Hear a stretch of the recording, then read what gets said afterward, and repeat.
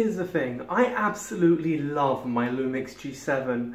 It's the camera I've been taking all the sort of 1080p 50 FPS videos with, and it's just a great camera with one issue. There is a huge Lumix logo along the top, so I got some of this. It's like enamel, it's matte black, it's tiny because we don't really need much. And I'm going to paint over the Lumix logo. The actual process is quite simple. I just did a couple of coats separated by about 6 hours between each coat. So it's right here, let's take a look at it. There is a minor issue with it though, in the sense that it's not completely smooth. I'm not sure how well we're going to pick this up. It's got like a bit of a rough finish to it. So we're going to take it to the garage where we have some sandpaper and very, very carefully and very, very finely just sand it down a touch to square it off. But otherwise, this looks awesome, including the nice little do not touch sign I made for it. Out here in the sun, the imperfections are slightly easier to pick up on. You can see what I mean, like it doesn't look bad. It's just that it's like not flat. So as you're staring at it straight on, it's not an issue. As you can see here. So here, like this, it's fine. It's just up close, it doesn't look perfect. And we want this to look as great as it can. So let's go do this. According to my information, the sandpaper should be right around here. So I'm just gonna go put this down first. You're gonna have to excuse the mess. Isn't this just beautiful? There is so much that goes on here. There's just stuff everywhere. Let's put this down. Sandpaper, sandpaper, sandpaper. Oh, it's right here. Beautiful. We have, what kind of sandpaper is this? There we are. Multi-use sandpaper, 120 grit. Very fine. Damn fine, am I right? Now the thing is, we don't want to take too much off. The entire intention is to just get that little bit to like smooth it. Oh no!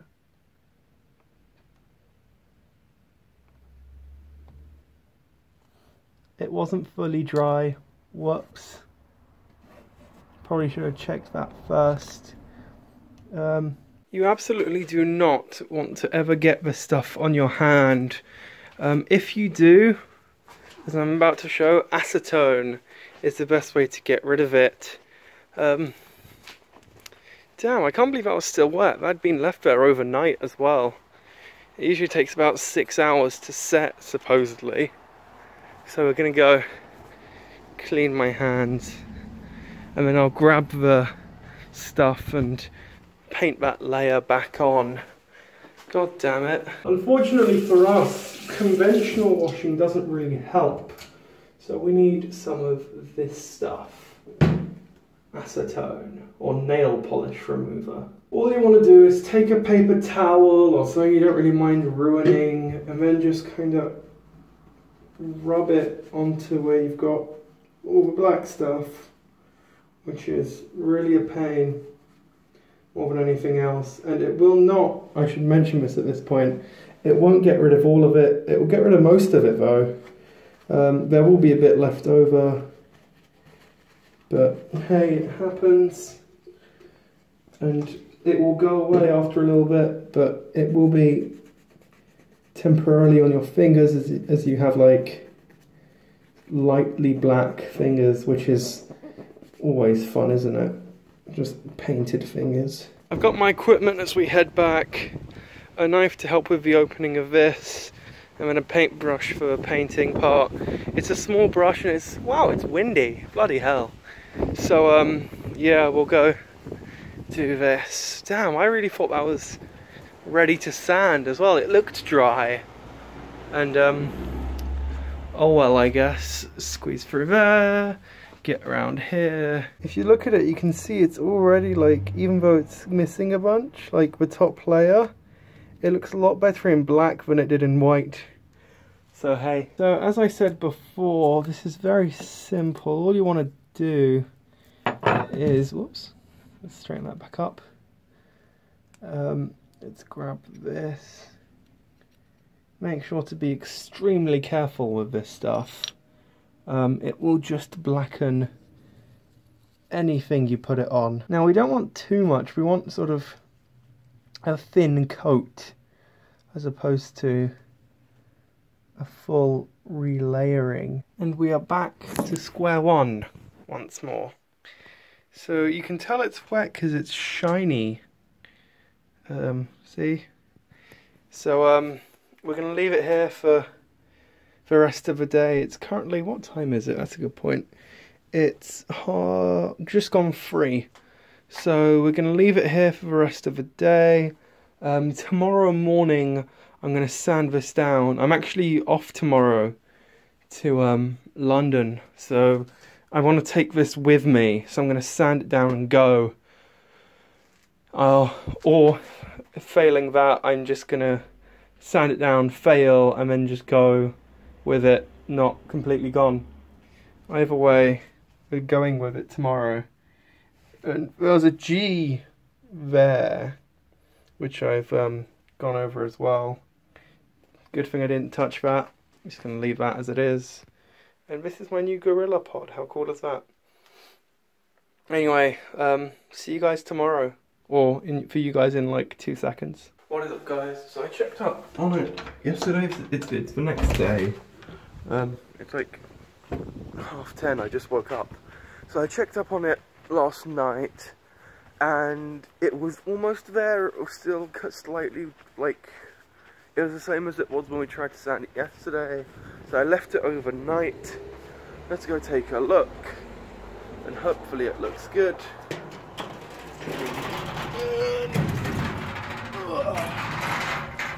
Strength. Oh, hold on. There we are. Alright. Let's go see. Worst case scenario is it's not done. I just take the camera with me anyway because I need the camera today. So the top layer's dry, the rest of it isn't. God damn it. No, it's just not like fully dry. So what we're going to do is we're going to take this to it, take that top layer off. It's mostly there, it's just not perfect. But oh well, we're off to London. It's now Monday night. Well, I say night, what time is it? It's like 8:15. So like it's relatively bright out. Look how cool this is. So what we're gonna do is I have the camera here. I never really finished it. I had a really busy weekend. So we're gonna go back into there and finish this thing up. We're just gonna sand it down and we're gonna talk about it a bit because it didn't go badly, but I think it's worth discussing. If we look at it up close, it looks surprisingly decent, remembering the fact I still need to sand it down. And so this, you can still almost make out the Lumix branding, but it's fine. We're going to sand it down ever so slightly, and depending on how it looks after that, we'll decide whether or not it needs another coat.